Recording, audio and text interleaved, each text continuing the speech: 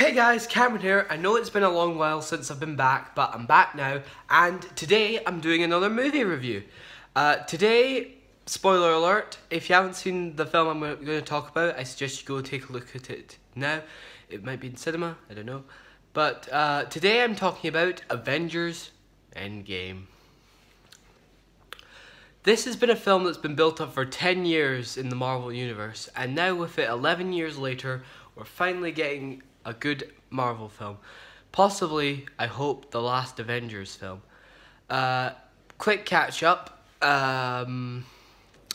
Previously, Thanos got all the Infinity Stones, snapped out the universe, and killed half the Marvel Cinematic Universe. In Endgame, I dare not spoil if they get everybody back, but I will say it's a good film to see, and every character, possibly because we've had 10 long years of knowing these people, and now everybody knows that Robert Downey Jr. is Iron Man, Mark Ruffalo is the Hulk, Scarlett Johansson is Black Widow, Chris Hemsworth is Thor, and Chris Pratt as Star-Lord. The list goes on. But Endgame is right now the most highest grossing Marvel film. And with Spider-Man Far From Home now out, I can't wait to see what happens next. So, with Spider-Man Far From Home, it's clear that Spider-Man comes back in Endgame. But it's a really good film, and especially because the villain in Infinity War was really good. Josh Brolin gave a stellar performance as Thanos, and in Endgame, he doubled his performance by triple.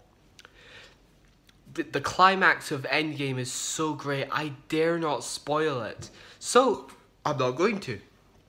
But if there's one Marvel film I think everybody wants to see, it's probably Avengers Endgame.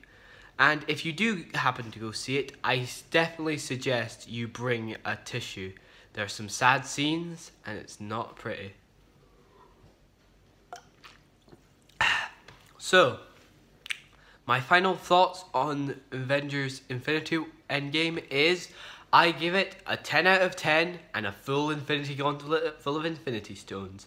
So, by the way, if you guys have seen my new Mario videos, this is going to be a new thing I'm starting, the Mario Adventure series, and there's also going to be other little Mario videos. I'm currently really trying to work on a new project for my next idea, a parody of one of the most greatest and possibly best musical films ever created. So, please check that out. But until then, I'm Cameron Nicol. Like, favourite, subscribe, and do check out the rest of my channel if you are new, and I'll see you guys later. Good on, fellow lads, and I'll see you in the next video.